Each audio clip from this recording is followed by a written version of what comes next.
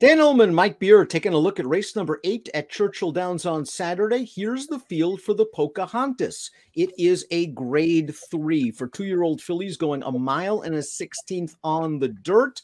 A full field. We should expect a fast pace. And on the 1s and 2s, the number 4 is 5-2 on the morning line. Beaten favorite in her last 2. She ran a big fig 2 starts back at Churchill.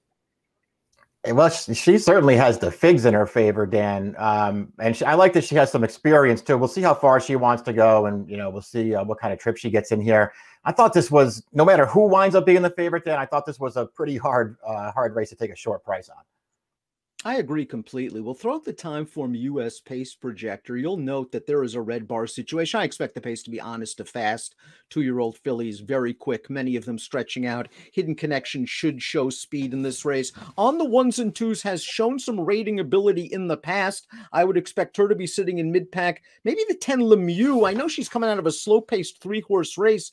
Maybe she'll show a little bit of speed this time around. I can see a lot of horses going forward in here. As you mentioned, just so many horses stretching out for the first time in here. It's a big field. These guys are going to be going for position early. So I won't be surprised if the pace is fast. I have no idea who's going to be on the lead. The race didn't come back fast, but the one code for success I thought made a nice impression in her debut. The race will show you right now, going 3/4 of a mile at Ellis Park. She is a daughter of Honor Code, and as you see turning into the stretch, she still has a lot of work to do, but she's going to pass these 3 horses in front of her. I just think it was kind of a weak field she beat on this day. I think it probably was too. I just thought that she did some good things in here, Dan.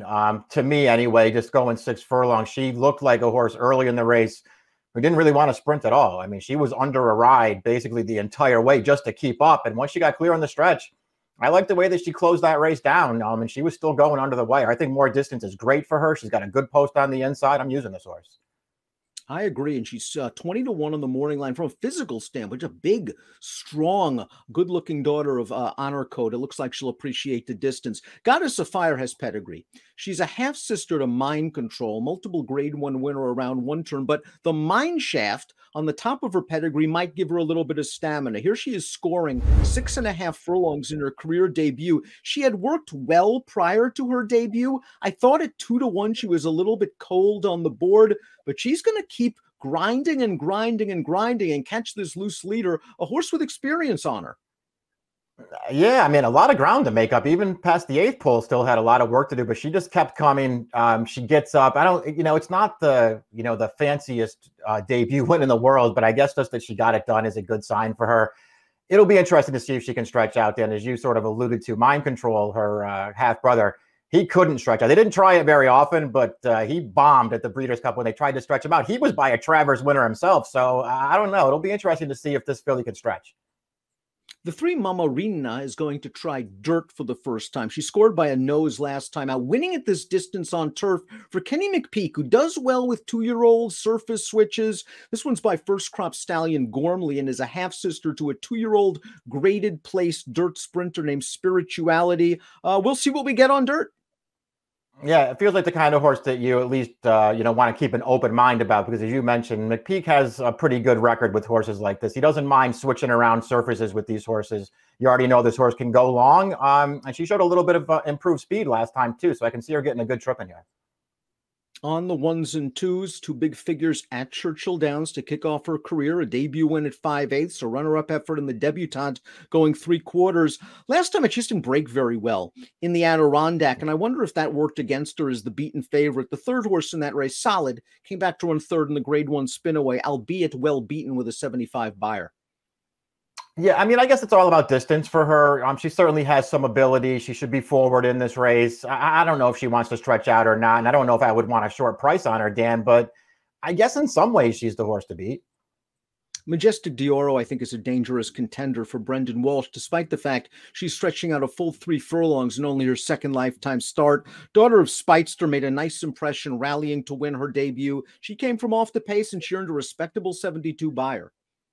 Yeah, agreed. I mean, she looked a little green to me early in that race. Got over behind horses on the inside. I don't know if she liked that much, but she got out into the clear in the stretch, and she won that race very easily. Maxine Machine, the number 6, goes out for trainer Brad Cox. This was a debut winner, going a 2-turn mile on turf at Ellis Park. You look at the pedigree, got to think Dirt's going to be okay. She's by Pioneer of the Nile, sire of Triple Crown winner American Pharaoh. This dam was a Grade 1 stakes winner sprinting at Saratoga. Yeah, there's plenty of dirt in the pedigree. It's interesting that they debuted her on the grass, and maybe that was just to get a little bit of distance underneath her, Dan, to get the mile on her. Either way, I thought she ran really well in that race. She did sit a pretty good trip in there, but once she came clear in the stretch, she ran that leader right over in the stretch and kept going, and I really liked the way that she won first time out.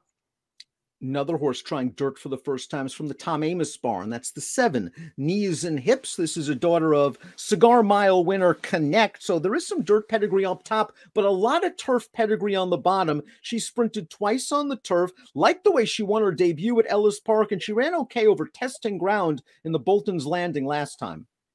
I agree. I liked her career debut quite a bit. I bet her in the Bolton Landing and thought that she ran very well in that race too, without a great trip, Dan. I think this filly has talent. I don't know about, dirt and stretching out in distance after just these 2 races, but I do think she has some ability.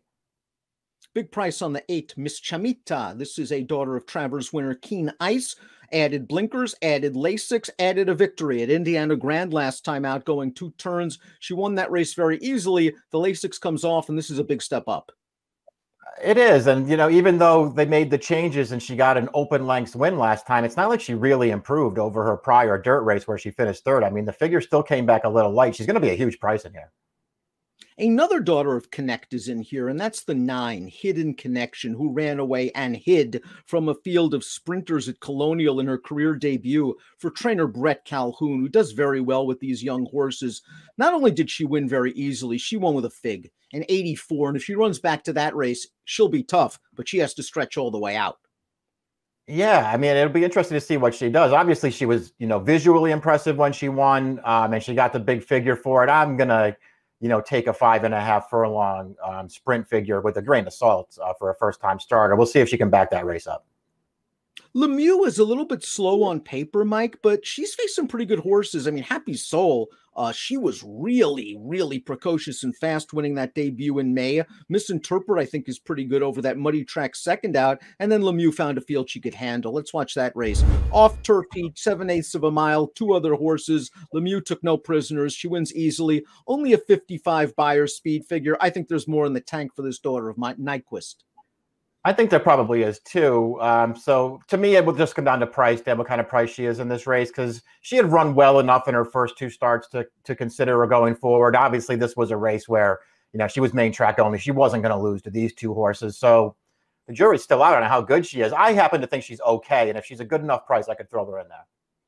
Tough outside post for the 11, Joy Runner, a daughter of Gun Runner, going out for Mattress Mac and Laura Wohlers. 2 for 2, visually impressive both times at Indiana Grand. Tough outside post position. Not sure what she beat last time out, but boy, she looked good doing it. I agree. I think she's looked good in both of her starts. Even the first one on the sloppy track, she didn't get away from the gate that well, but she just improved her position all the way around there, won easily, kept closer to the pace last time, going a little bit longer. I think she's going to be fine stretching out. I think this horse is a player in here. There are many different ways to go in the Pocahontas, but as we take a look at our top picks, I'm a little bit surprised we landed on the same horse, and that's Maxine Machine. Usually not my kind of horse, trying a new surface in a stakes race against proven horses on dirt, but she has the dirt pedigree. I really respect these connections, and I liked her debut. I thought it was good, even though, as you mentioned, she had a very nice trip. I agree with all that stuff. I just thought she ran really well first time out, and her pedigree suggests that she's supposed to be fine on the main track. We'll see if she is. 6-11-7-1 for Mike, 6-9-11-5 for me. The grade 3 Pocahontas, one of 3 graded races at Churchill on Saturday. Good luck.